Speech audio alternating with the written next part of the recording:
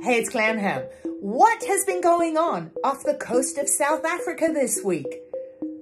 Seriously, let's take a look what was seen by satellite imagery on this website, ventusky.com. Now, this is showing April the 9th. I'm going to show you some close-ups of this. Check out what appears the next day. What? Look at this. You see how big this is? This is enormous.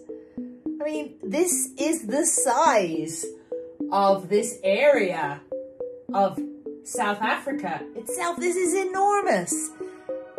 I'm going to show you some stuff about this, and we're going to take a deeper look at what was seen and what people think it was or was not. It was billed as the size of Texas, this strange anomaly. Headlines included the alien wave anomaly. People thought even a black hole or UFO. Viral TikToks were shot where the waves were going backwards with this extreme wind. Multiple news sources documented severe weather conditions.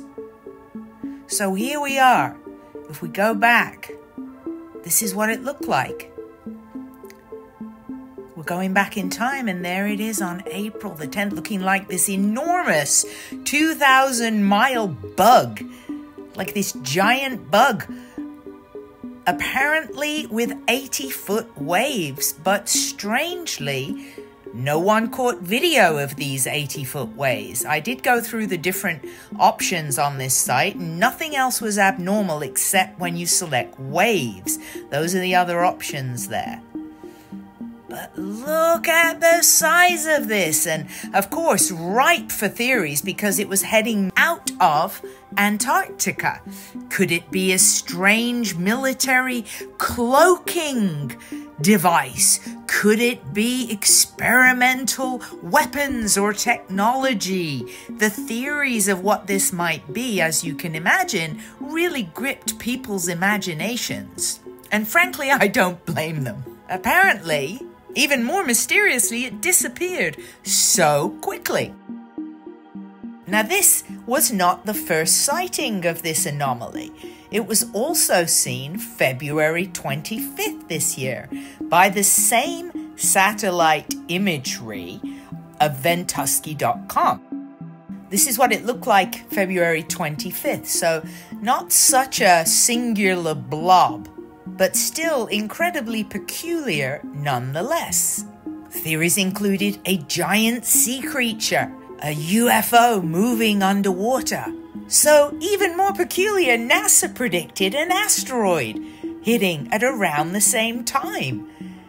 But it would make a near miss, this asteroid 2024 GJ2. But if we check out this space modeling video, did it miss? 2024 GJ2, if we put this into motion, it pretty much just goes right into the Earth. No matter how I look at it. It appears the asteroid hit the Earth. What? Now, if we go back to that area, there is a fault line. Whether that could have something to do with it, I don't know. But here is the report put out by ventusky.com. Despite numerous reports of UFOs or Atlanteans launching from the ocean, yesterday's image of giant waves near Africa was due to a model error. They apparently get their data from these guys. One thing's for sure, most of you did not agree with this response. This is 100% an error. That's a fairly common shipping route, and there hasn't been a single report from a vessel. Nope, massive alien craft. Love the comments. Nobody believes this story, as they shouldn't. A model error would not show the propagation we see. Please explain the error in more detail. Multiple apps show the same error, and we did have those reports of extreme ocean drawback and this crazy weather off the coast of South Africa. Let me know in the comments what you think. We'll be keeping an eye out. Take care.